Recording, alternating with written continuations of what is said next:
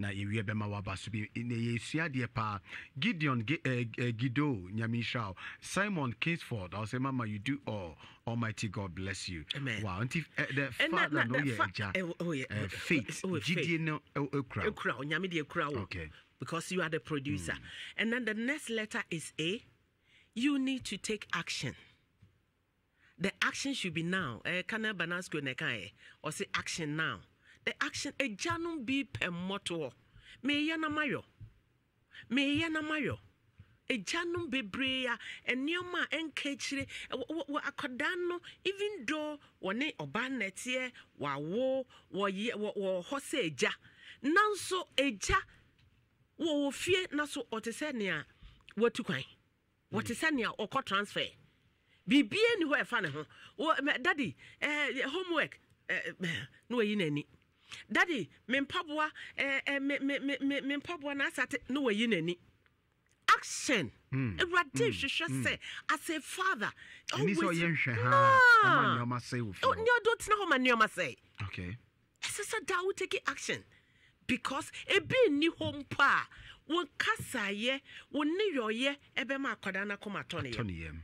I quite remember I was 8 years by then not yet Oforukru Makra town and then me fi school by na me can say me here bibi. Okay. Me papa sana onibi that I know yet more KMA. Okay. Na onibi. Or time me see ne kon ho. And na wode me fa uko Accra town park bi da ho. Or de me fa park in ho fa school ne chi sa call around da or buy no sam me refi the crocra me bisa no. Say na sanda so say ye den me refi just run now or de me call ye no. Fathers sometimes you need to be smart. Because this ankoda no maba no o madwene mu bie ente say yen time so no. Ye de nice form co school cry yen nwene ho. But ennan koda no. So you need to take action. And tina ho din. Emma ba dani das a man take decision of ye. You are a producer. Okay. The Lord gave the kids to you for a purpose. It's not just kwarakwa. Una hu wo yire e na yire nyinseye. Enya wo yire ne hu wo e na wo nyinseye. Eja. The next letter is T. You need to be a trainer. Okay. You need to be a teacher.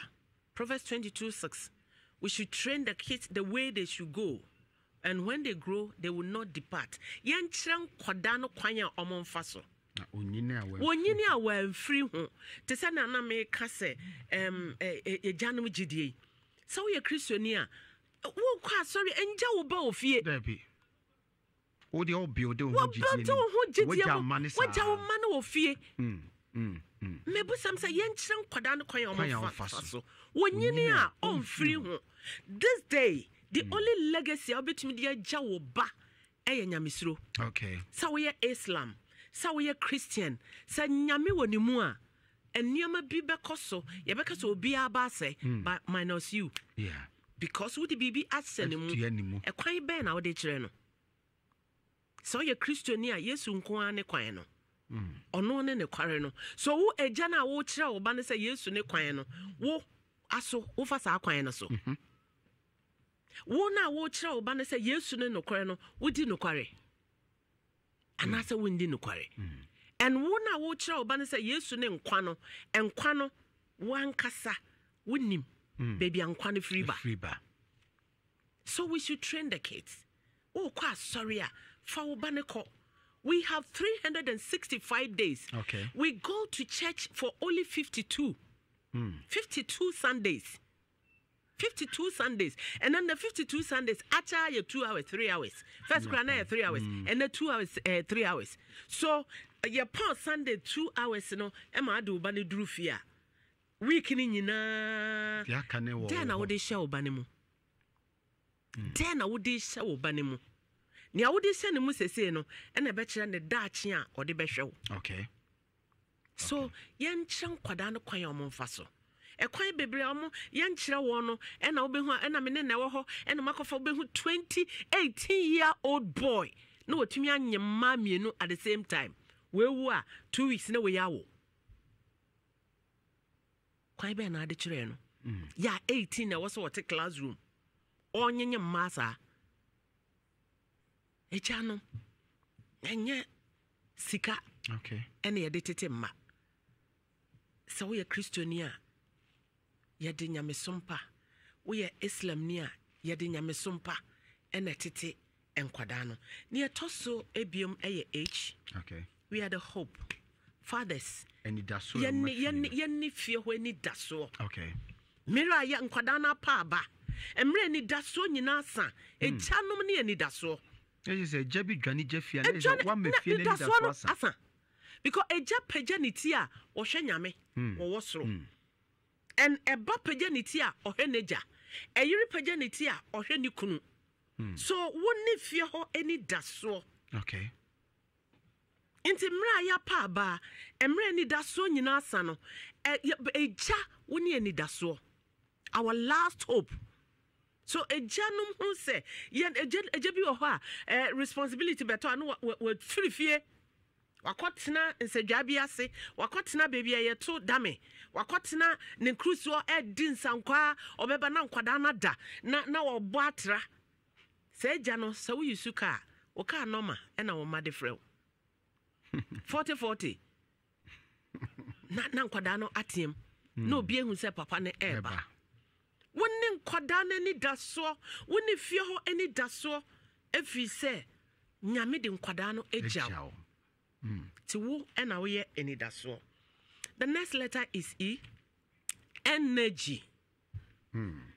Energy. Wo ena na energy kura ni twi meka ne say wo na just ahode so efe ahode afru mu a ye twe no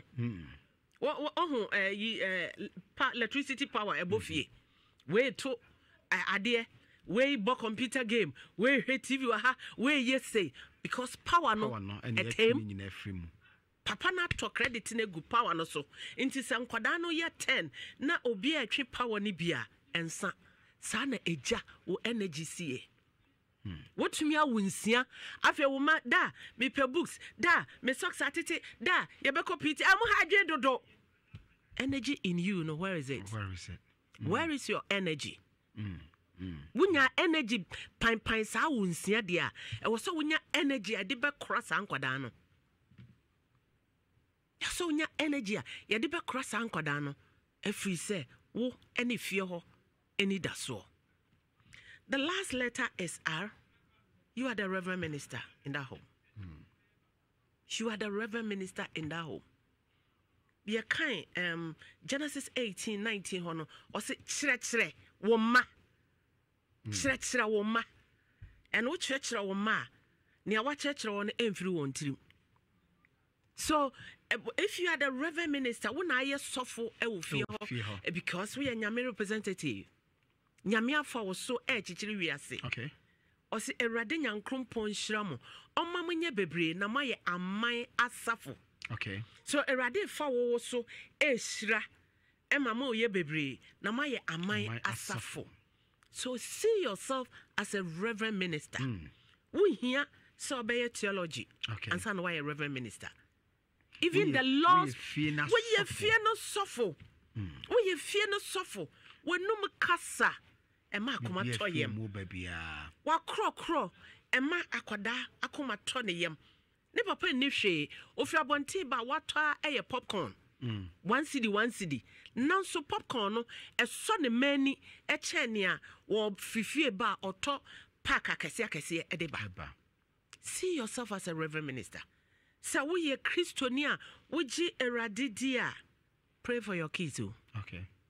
Anapebiara bompa the days are evil bompa ya mawo anapebiara because we are Nyame representative e wo fie ho enja won na nkwa sorry na ma wo man ntena fie na kasa mo ma me ba wo de mo beba woni eja woni papa we are good ade bi e kasa ade e papa ade just ade kro no you good.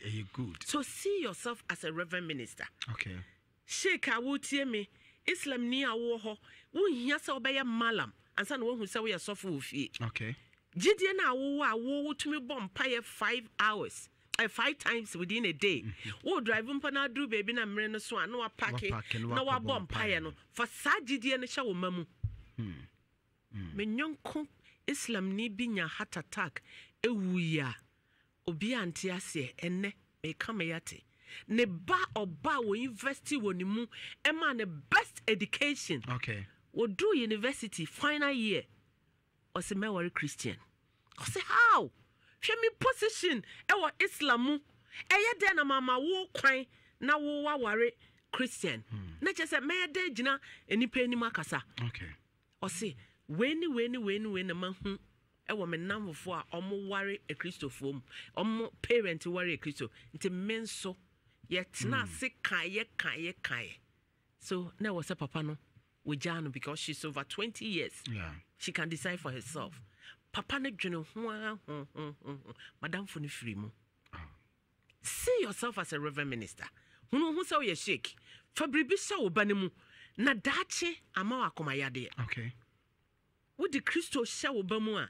obi entumi nje wo je Islam e sha wo ba mu a obi entumi nje baby a wonam bia obema wiase nyina hu se this is my faith na me faith de bibi eni ho a ebesesa every nti utu na jeje mu no no di no decide se me ko ha wontumi nya no hwe because wo wanye wasade aseja ena ama oba no abasa wow so see yourself as sheikh in that home malam ewo Islam fie hunu sa we reverend minister ewo fie ho if you are Christian ye hunu sa ebeboa ma ye hwe enema bi be a good example to your kids okay wankasa ma usuban so pa ama wo ma when you read 1 Corinthians 3 2 and 3 ye good example ma wo ma ye hwe so pa emma wankasa wo ma.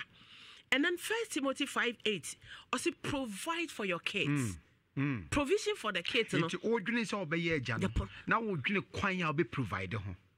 And nuntina ese obi a enya atenka na ma obi eja. There be. Obi a na dwene mu yedru. At least wo adwuma bi e de dada aduane ebe ma no. Emfa ho se de adwuma ne sitie. Because we a provider. Okay. We de akwada ba asade e ka ho ya 1 Timothy e kan say provide for your kids. Okay. So provision is very much. And then Proverbs 13:24 discipline your kids.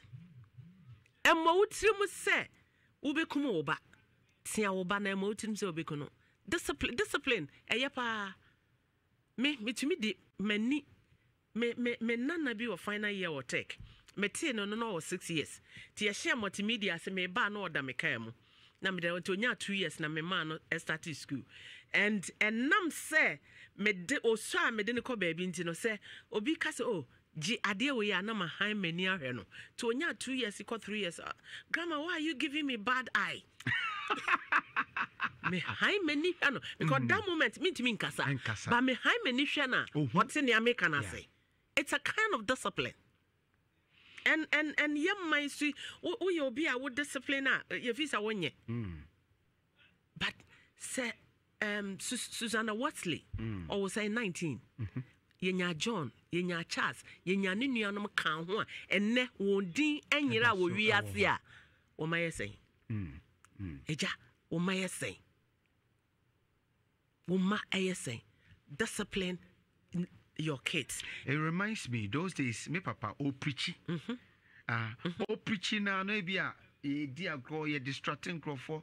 Otimi dane na ni hwe o preaching normal but eni na be hwe. Show no. Yeah. E ma we stable because e ka bibi kire e kasa ho. Yeah.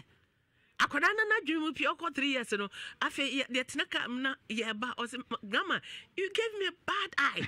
And I'm saying yes. That moment you needed eye contact. Eye contact, yeah. It's a kind of discipline. And that I am the man into no near obedient man no wanche. Because the days are evil. Ebia wo hunu akoda no the future be a bright. No be so. Wo jeja no no nkrofo de nneoma hihya ne nsam a wato watuaka. So discipline. That was how tia na tia wo ba at the appropriate time and age. Deuteronomy 6 and 9. Spend time with your kids. Ejanom, you are too busy. Spend time with your kids. Even if you don't have time. Yes. Even if you don't have time, that 5 minutes should be quality time. 5 minutes. Your 5 minutes should be quality time. Spend time with your kids. 5 minutes, quality time. Boy, 4 years, 5 years. I won in the ball. Now we jaw hono show go. The whole week or school. Obama ni PS in you say. Miss Daddy. Spend time. Bible eka. We need to spend time. Adagye aye ninti and ama your money go wayward. Adagye aye ninti and your money take a decision be a emwa won dachi. There's obi any excuse say no. Even 5 minutes. 5 minutes should be quality time. Okay. That 5 minutes now one a quality time. A jebi free juma or free juma befia or the juma bedding in the befie. Into what do her first and TV so no TV no say TV na ya share. Because when him say ne mana so TV a battery current TV no what to say yanyande. What to say yanyande. Yeah, was to TV ni to say yanyande. Wo me wo ya adwuma moro. What ya adwuma respect omo amount omo te nkomodum no. Woman don't know and what do fear what then sabeka se TV ni ehia na. Inti no omo hwe TV na ba ko so tete. Say eja no on papa eba.